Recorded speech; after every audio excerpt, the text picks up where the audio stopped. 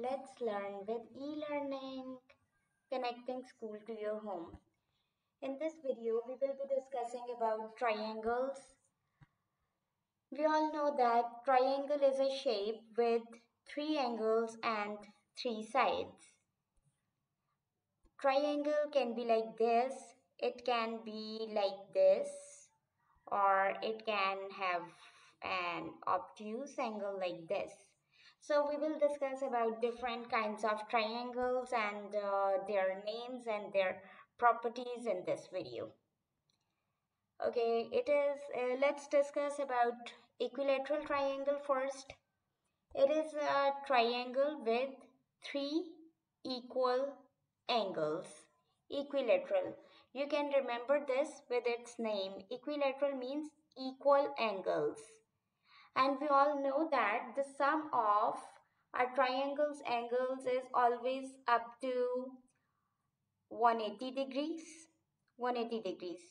So when it is an equilateral triangle, then the angles should be 60 each.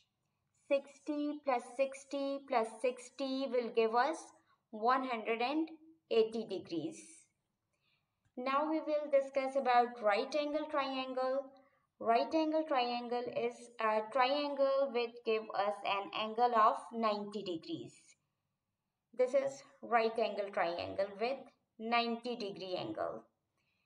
And next is isosceles triangle. Isosceles triangle is a triangle with two equal angles.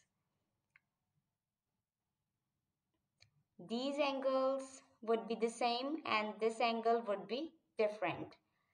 Let's suppose if these two angles are 70 plus 70, it would be 140 and then it would be 40 degrees angle. Then they will add up to 180 degrees. Next is scalene triangle. Scalene is a triangle with no equal angles. No equal angles.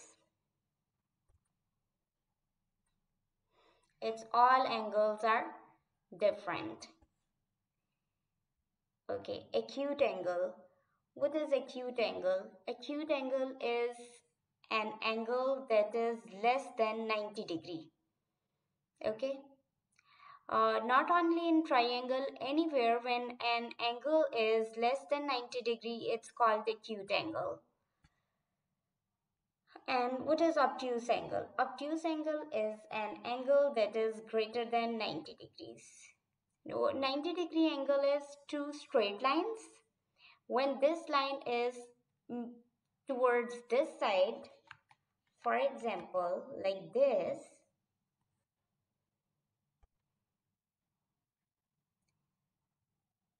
this is obtuse angle.